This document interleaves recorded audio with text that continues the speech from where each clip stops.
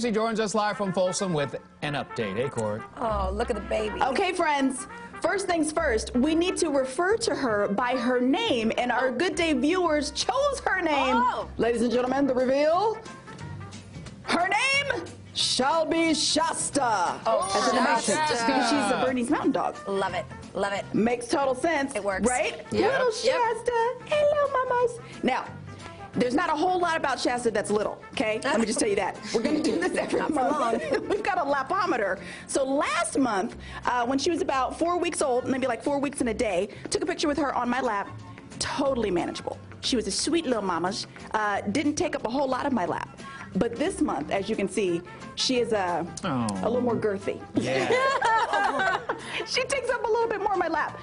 I have a feeling by the time we hit 9 months, you will no longer see me. Shasta in the lap. Okay, so here's the sitch. We are live. So cute. Okay, we're gonna put her up on the table here. We're live at Veterinary Healing Center of Folsom. We've got Dr. Cahoon over here, and of course we've got Jason the dog guy Davis. Now this is your puppy. Jason, we have decided to follow you as you and your family try to raise this little baby girl.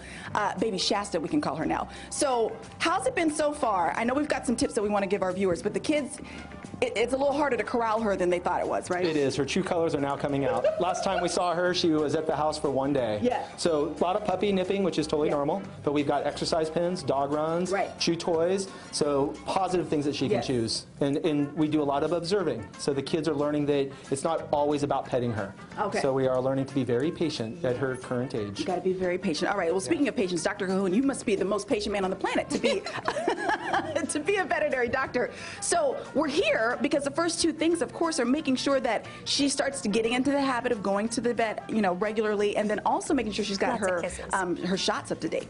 Correct. Yeah. I think the starting point when we see young animals like this is to make sure that we talk to owners initially about diet. Yes.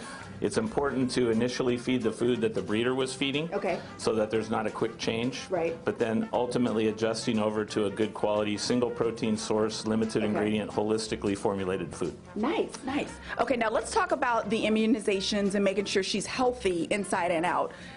Puppies and shots, how does that go? So puppies and vaccinations, one of the things that you need to understand is that the later vaccines are the most important vaccines. Okay. So we start them about 8 to 10 weeks of age, and we give them immunizations monthly until they're about 5 months old. And until that point, they do not have adequate immunity. Okay, okay. And then it's also good, especially as we're getting closer to the holiday season. We've got lots of decorations and cords and all that kind of stuff. Anything that goes in her mouth, she thinks is a toy.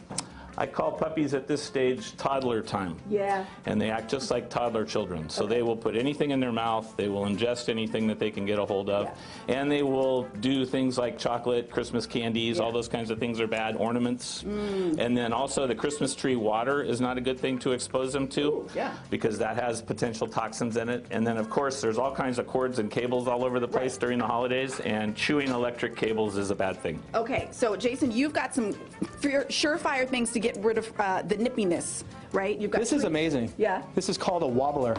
So what they do is they knock it, and little bits of kibble comes out of that. Excellent. So she learns to bite plastic. This is very hard plastic. Yeah. So sometimes when we're petting her, we may give this to her instead of her chewing on our hand. Good There's a lot of different things like that that you can use. All right, well, we're only 2 months in, ladies and gentlemen. We've got a lot of raising of a puppy to do. Her name is Shasta. We will see her again next month.